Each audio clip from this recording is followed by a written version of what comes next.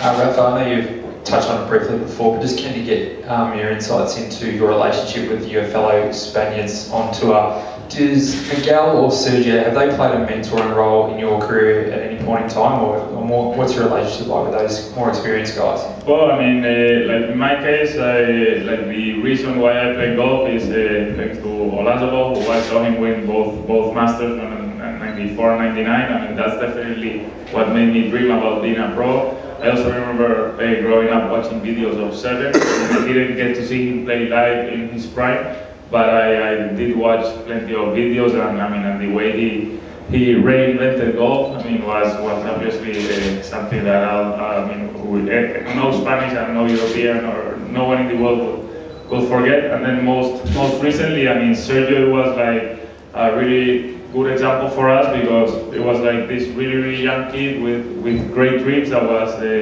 that played great golf since he was very young. So it was really someone that we always try to emulate. And about Miguel, I do have to say that he's one of the best pros I've met with young guys. I mean, I remember my first year on tour. Yeah, of course, I look at Miguel like if it were gold, pretty much, and he'd just be so relaxed and so humble that he'd just come over, speak with us. I mean, he'd watch us hit balls. He spent 20-35 minutes of his time just giving us tips, trying to teach us stuff, and that's, I mean, for someone who's first year on tour, that's unbelievable to have from someone like him.